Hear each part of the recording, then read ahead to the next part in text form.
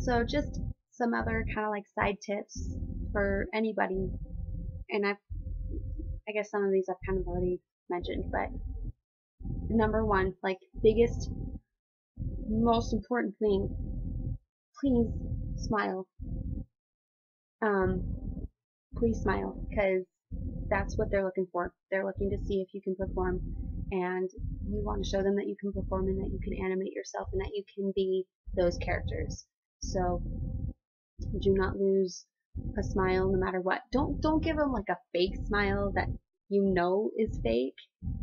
Try and have a genuine smile on your face. Like try and actually enjoy yourself, because it's a fun experience. There's no reason that anybody wouldn't want to be there.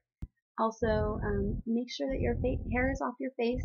There were a lot of girls in there who had really long hair, beautiful hair, but it kept getting in their face, and then it makes it more difficult for them to look at you.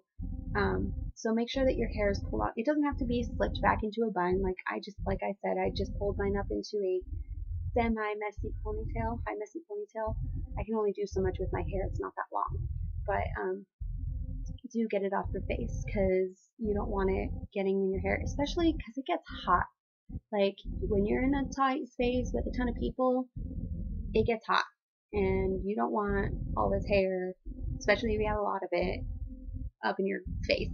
Like, just, you don't want to go there. So put your hair up off your face.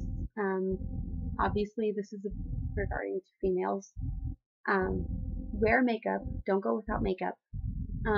But don't wear like stage makeup. There were a lot of girls in there who were like really dolled up. I would say my makeup, you can't really tell on this quality of camera, but I didn't do a ton. I was doing my makeup in the car, so it was difficult for me to really do what I wanted. And the lighting in the car made it seem like I was hardly putting anything on, but then I got into the shade and I was like, ooh, that's a lot more than I wanted. So I have a little bit, all I did was I did my normal foundation, because I have acne and I can't not put foundation on, and that would be another thing. I would say if you have acne, don't be discouraged, because you're not the only one. I thought I was going to be the only one there with acne. I was like, oh my gosh, all these girls are going to have like perfect skin and they're going to be absolutely beautiful. I'm going to be the only person with acne. No, I wasn't. So if you're in kind of my mindset right now, don't be, because you're not the only one, and it's really not going to, I mean, it's not that big of a deal. But don't overdo your makeup, because they want to see what you look like semi-naturally, so that if they are considering you for a face character, they can kind of make a better judgment. Because if you have a ton of makeup on your face, they can't make a good judgment. So don't cake the makeup on your face. So like I said, I put foundation on. I put like a light cream, like a vanilla color eyeshadow all over my lid. I didn't do anything else for eyeshadow. And I put a light brown eyeliner, and I like smudged it under here so that it was like lighter, because I don't like black I don't like black eyeliner. I just, for some reason, I've never, well, I've used it, but nevertheless, it's not my favorite. So I used brown eyeliner, and I tried to make it super light, and like I said, in the lighting that I had, it looked like it was really light. And then I put like, I had like a Mary Kay gel eyeshadow, but because my eyes are green, I like to put purple, kind of like eyeliner, because it makes green stand out, supposedly. So I had like a purple Mary Kay gel eyeshadow, and I used my angle brush to put it over top of my brown eyeshadow. And then when I got into the shade, it was like a lot more dramatic than I wanted it to be. So I tried to tone it down as much as I could in the car with very limited tools. So I would say don't go overboard on your eye makeup. Um, and then I just put blush on, and I had red lipstick, but I didn't like go overboard on like dramatic red lips. I just wanted it to be like so that they can see my lips, you know. So I just did it like I just dabbed it a little bit so that there was color there. And that was it. And then mascara. So if you have perfect skin, I would say maybe a little bit of foundation. You don't have to put it on as if you were like going to a party or a show or like performing in a show. You don't have to put it on very heavily. If you have perfect skin, put a little bit on to even your skin tone. Put on maybe some mascara, maybe a little bit of brown eyeliner. But if I had perfect skin, I would not be wearing a ton of makeup just because I wouldn't feel the need to. So if you got it, flaunt it, you know. Anyway, so that's another tip that I have. Just don't cake your makeup on. And then as far as what you wear, you could really wear whatever. I mean, don't go crazy. Don't go getting crazy. Now, I'm wearing leggings and a shirt, a t-shirt with a sports bra. And that was pretty much the general like theme of what was going on outfit wise. It was mostly, you know, athletic clothes. Socks. I didn't even wear like tennis shoes. Like some people say, you know, wear tennis shoes or wear ballet shoes. I just wore my socks. And we were on Marley, so it was a little easier. It wasn't like super slick. So it's easier for me to dance in socks than it is to dance in like jazz shoes or sneakers or anything. I mean, if I have to, I can, but if I have the choice, I'm gonna wear socks. So yeah, where I would suggest wearing something semi-form fitted, not like super tight, but semi-form fitted, and something where they can see like your lines, especially during the really dancey part, because they want to see your lines. Which is again another reason you should have your hair up because it distracts from the rest of your body. So I mean, there were some girls that were in there in like a dress, and it seemed to work for them. So, and one girl was wearing like character shoes. I wouldn't recommend wearing character shoes just because first of all they're really loud and you really don't need them.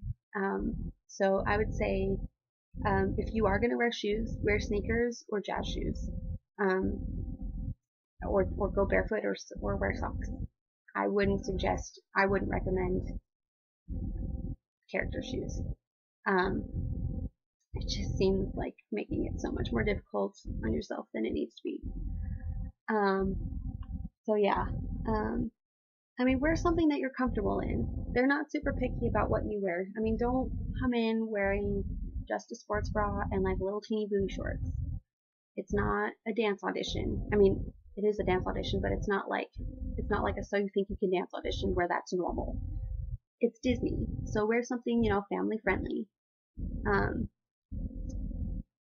And yeah, so wear something that shows off your lines, something that you're comfortable in, but don't get crazy. That's all I can say. Don't get crazy. As far as the animation one goes, you can watch a ton of videos to see all of the different scenarios and think about how you would perform each of those. And then they give you time in the audition to practice an animation scene, so it's not like you don't have opportunity to practice it there. Just kind of think about it ahead of time. You don't have to like totally plan it step for step, but just kind of think of a storyline. You only have about 10-15 seconds to do it, so think of a quick beginning, a quick middle, and a quick end. You don't want to have to finish in the middle of your animation because then it's like it didn't end. Honestly, even if you're a really great dancer, if you don't have the performance quality the entire time, you're not going to make it through. And I say that because there were a couple of guys Guys, not girls. Well, maybe there are a couple of girls.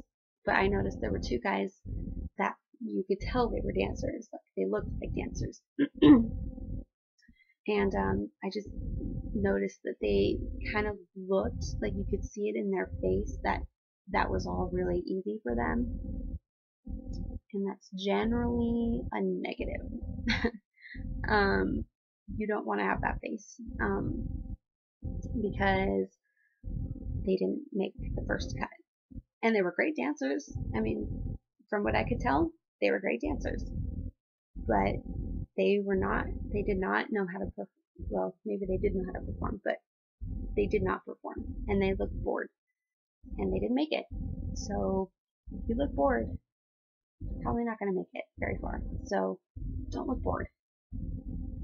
Just don't. And yeah, that's really the biggest thing. Just have a good time. It's a fun experience. It's not the end of the world if you don't make it. I mean, there are more than one audition. You can go to more than one audition.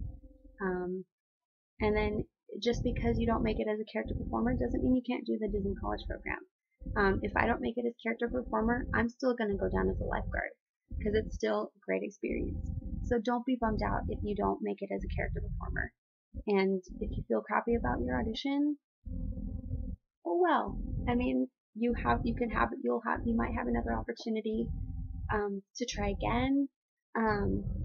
But I mean, don't give up on the college program altogether. And I would encourage you to still apply and participate in the program, even if you don't get accepted as a character performer, because you can still have a good time. Of course, I'm still in the process of finding all this out, and of course, I'm not there, so I've never done this before.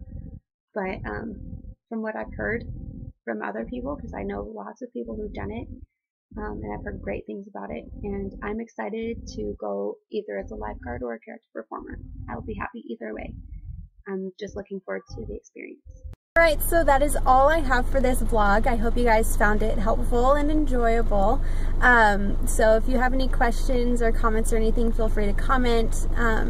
Make sure you like and subscribe so that you can keep up with my Disney experience. I'm really excited about this experience, and I'm excited to put up more videos.